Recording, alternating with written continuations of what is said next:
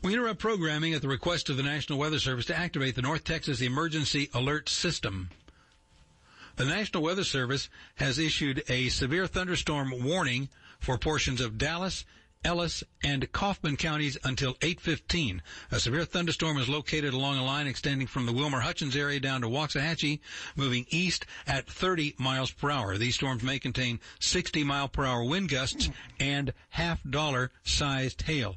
Once again, a severe thunderstorm warning for southern Kaufman, northern Ellis, and southeastern Dallas County until 8:15. Severe thunderstorms along a line extending from the Wilmer Hutchins area in southern Dallas County down to Waxahachie, moving east-southeast at 30 miles per hour. All North Texas stations affected by this alert are requested to relay the preceding message.